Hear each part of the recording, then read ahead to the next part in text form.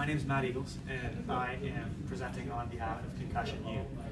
We are a student-run interest group at Memorial University, and we're supervised by the Think First chapter lead in St. John's, Dr. Falconer. So I want to begin by saying something that should be somewhat obvious to everyone here, is that concussions matter. Okay? And as we find out more about the potential long-term effects of repeated concussions, and we see more horror stories in the media about even the short-term effects of suffering multiple concussions in a short period of time, we begin to understand that we need to find an answer to this problem. Both the public and the medical profession are concerned about this. What's the problem? Well, concussions are endemic in ice hockey. And we had, in 2013, approximately 624,000 Canadian children enrolled in minor hockey, making this a significant public health threat. The other interesting thing about concussions is that proper diagnosis is often heavily dependent on an athlete's willingness to self-report their symptoms. And it has been suggested in the literature that by increasing an athlete's level of knowledge and improving their attitudes about concussion, you can make them more likely to report their symptoms. So the objective of our study was to see whether an educational presentation delivered by Concussion-U was effective in improving athlete knowledge levels and their attitudes, and it was our hypothesis that this would happen. We use my flow chart here to talk about the different phases of the study. So the first thing we wanted to do was identify who was at risk. And for us, the four most at-risk hockey teams in the area were the two Bantam AAA and the two Midget AAA hockey teams. Out of a possible 82 participants, we had 56 players agree to participate in the trial. The next thing we did was using materials from Think First Canada and Parachute Canada as we developed a sport-specific presentation. After which, we went out to meet the teams, and we gave every athlete that was involved a pre-test.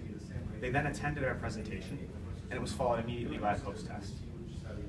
We used non-parametric statistics to analyze our final data.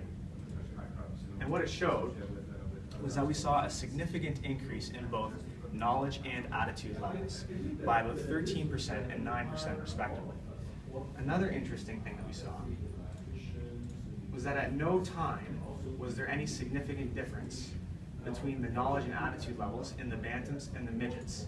And this is interesting because Dr. Kuzamanos has reported previously that from Atom-aged hockey players, which are quite a bit younger, to Bantam, there is a difference in their knowledge levels. Can you define the ages for us? Yeah, oh, sorry, no problem. So Bantam would be grades 8 and 9, and Midget would be grades 10, 11, 12. Atom would be grades 5 and 6. So with no difference there, I guess I want to talk about what do these stats mean.